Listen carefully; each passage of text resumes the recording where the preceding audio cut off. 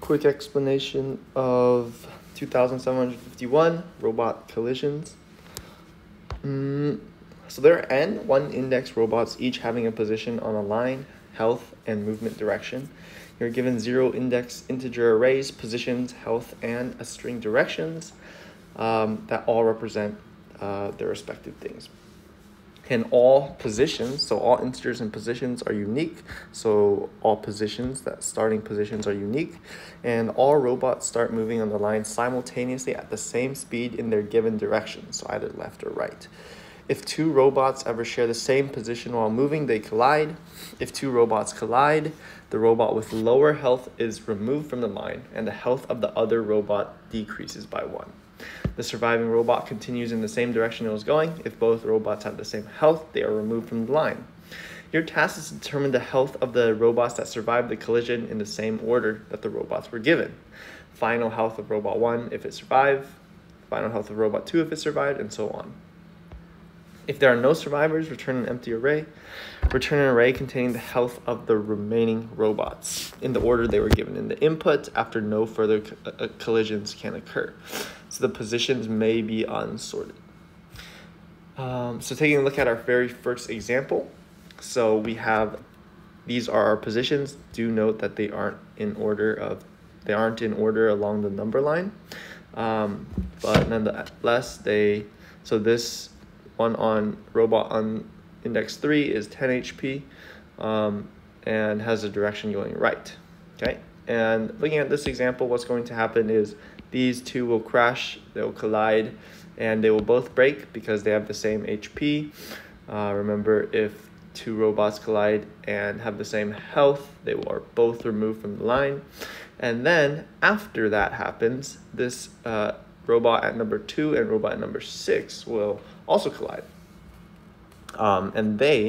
And this robot number 2 at index 2 has more HP, so it will continue along its way, but its HP will decrease by 1, so we'll go to 14 HP, so the answer will be just 14. And note, the output is just the HP. It's not like, it doesn't need the direction of the robot, it's just the HP of the remaining robots. So the first, and taking a look at the constraints is pretty important as well. We can see that all of the variables basically go up to 10 to the 5 in length. So in other words, our algorithm will probably have to be within O of n, right? So if it's O of n squared, that's too slow. O of n log n should work, but anything slower than O of n log n would be too slow. And then same thing here, the numbers go up to 10 to the 9, which is less than 2 to the 32. So we should be okay to just use 32-bit integers. So 32-bit ints is good. And then directions, either L or R, pretty straightforward. All values and positions are distinct. This actually makes the problem a little bit easier. So sort of the first thing we can kind of think about is a naive approach, right? Is to just simulate along our number line. So actually move every single robot physically. So have a robot on 3, have a robot on 5, have a robot on 2 and 6, all these indices, and just move them based on their direction and watch all the collisions happen. However, the runtime of this will most likely end up, the runtime of such an algorithm would be O of n squared, because what we would ultimately have to do is, let's say our number line, worst case, our number line is of length 10 to the 9, right? So it's not just O of n squared. If we say, because these positions can go all the way up to 10 to the 9. If we simulate, we would have to have a number line of size 10 to the 9. And then if we had a bunch of robots, we would have to iterate through this number line a bunch of times. Or we would iterate through each robot a bunch of times.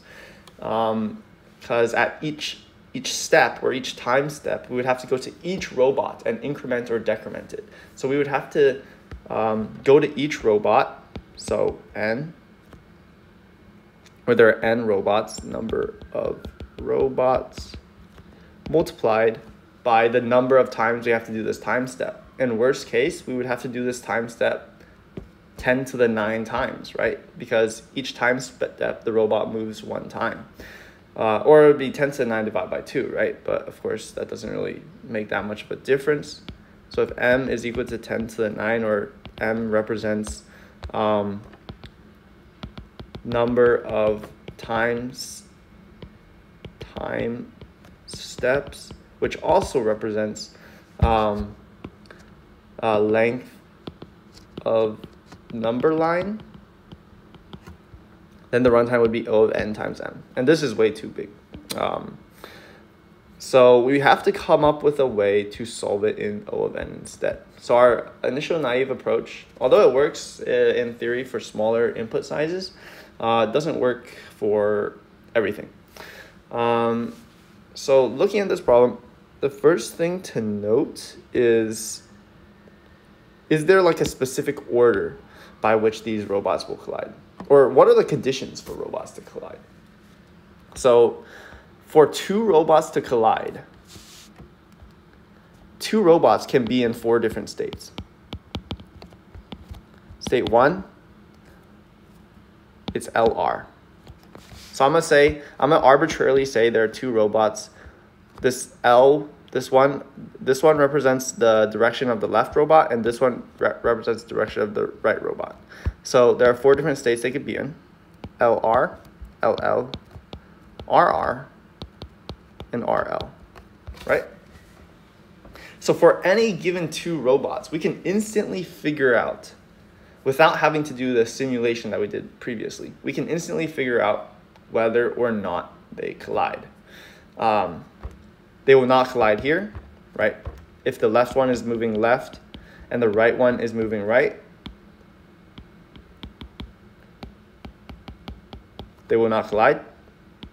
Same thing here, LL, because they move in the same speed, will not collide. RR will not collide. But here is the only situation where they do collide. So we have to take a note of this one. And of course, we have to pay attention to the order of how they collide. But if you take a look at this example particularly, it becomes very clear that the order by which they collide is always based on the closer robots, right? So in this case, although robot 1, the robot labeled 1, so this label right here, robot 1 collides with robot 4, based on our pairing, it won't necessarily actually collide in reality, right? Because it first collides with robot 2. So we basically, in other words, we want to find the closest pairings that match RL for every single robot, right? Because the closest ones are the ones that will actually collide first, and then after they collide, we can compute from there. And if we take a note of that, all of a sudden, this problem becomes very, very similar to if you guys have ever done something like valid parentheses, or ensuring that the parentheses line up properly. We can just consider the right direction to be a left parentheses, an opening parentheses, so here and here, and the left direction to be an ending parentheses. And here, the reason why we can do something like this is we essentially want to break the parentheses that are closest together. Or not necessarily break, right? If the HPs are equal, then we dissolve both of them. We dissolve both of these parentheses, and we continue computing from here. If they're different, then there are slightly other computations that we would have to run, but they're still very straightforward. So essentially, this problem can be broken down to just a parenthesis problem, but with a slight twist. So right off the bat then, if we're looking at validating parentheses, the first thing we can think of is using a stack. The whole point of using a stack is because of its LIFO structure, right? Last in, first out. Every time we put in an opening parentheses, the instant we see a closing parentheses, we can very quickly tell, okay, our most recent opening parentheses is at the top of our stack. And then we can deal with them however we want to. So in this case, when we use a stack, we have some stack here. Ooh, I spelled that. So we have an opening parentheses here.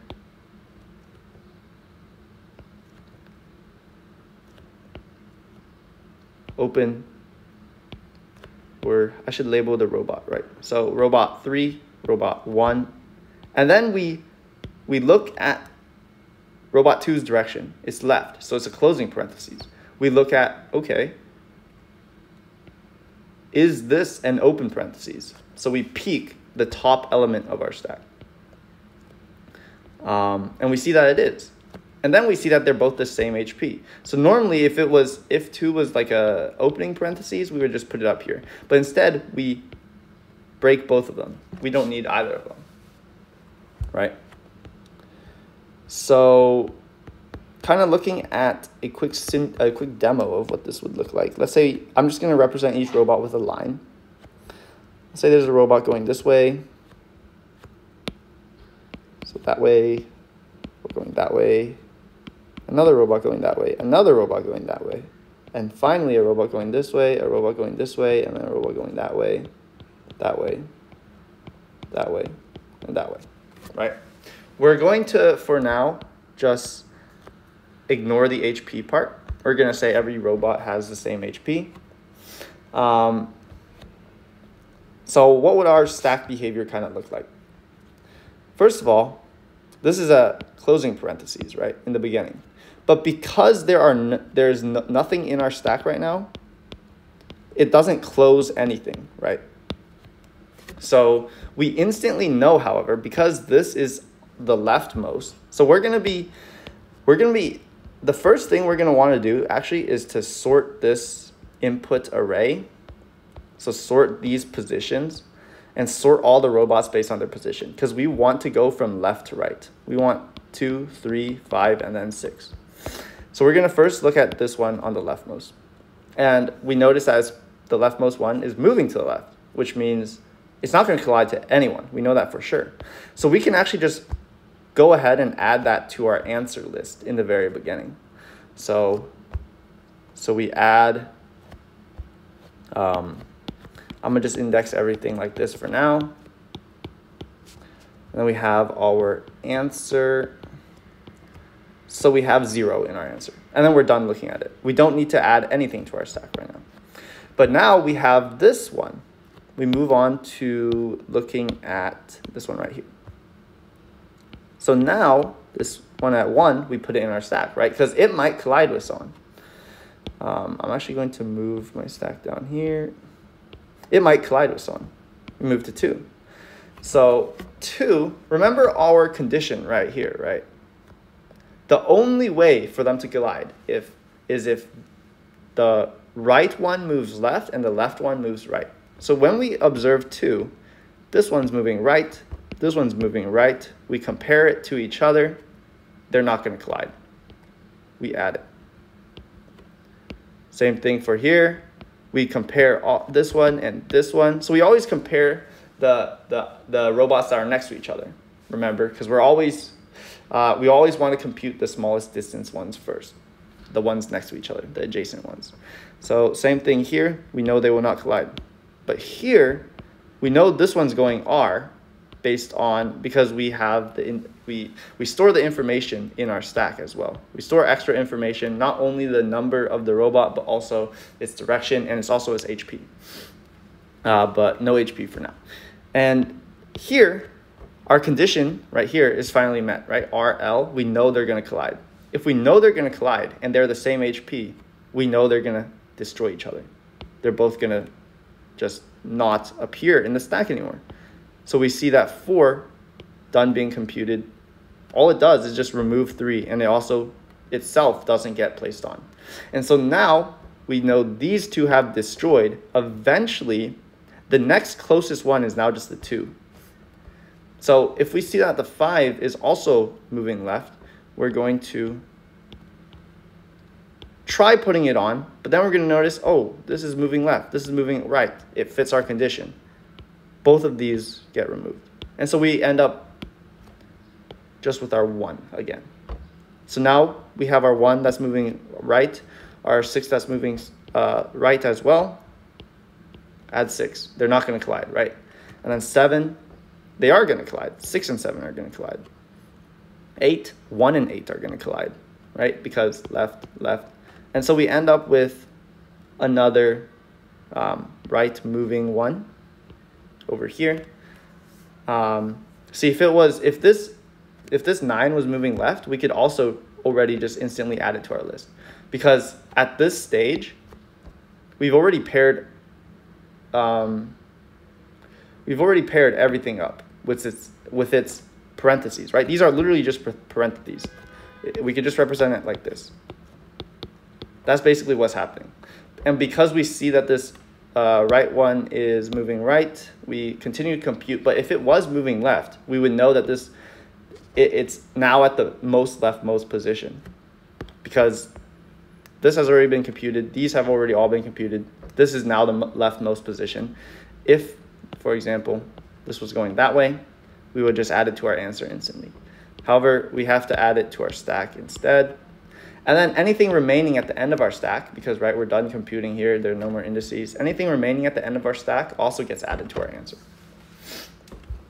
And that basically covers the entirety of the problem. It's just validating parentheses. Of course, the slight twist is the HP part, but it doesn't actually make that much of a difference. All we do is do a slightly different stack operation. Rather than necessarily destroying both of the items in the stack, we could keep one, or we could keep the other and keep its direction. And everything else basically stays the same. So I'll let you guys figure out how to deal with differing HPs on your own. Sort of analyzing time complexity here. So all of this happens, all of the stack operations happen in O of n time, because there are only, so every time we work with each new item, so like let's say here there are 10 items, we're going to be, every item, worst case, we put it in the stack once and then we remove it once. So we're going to be visiting every item worst case 2 times, right? And so ultimately the time complexity of that is just O of n. However, we do have to sort the array in the beginning. If we just use the standard sorting libraries, that sort will happen, probably a merge sort, and then it would just be O of n log n. So our worst case, so basically like the limiting runtime part is the sorting. That's what will actually take the longest. So that'll be O of n log n, and then space complexity is O of n, because we have to create the auxiliary array as well as the auxiliary stack, both of which are at most size n. So yeah.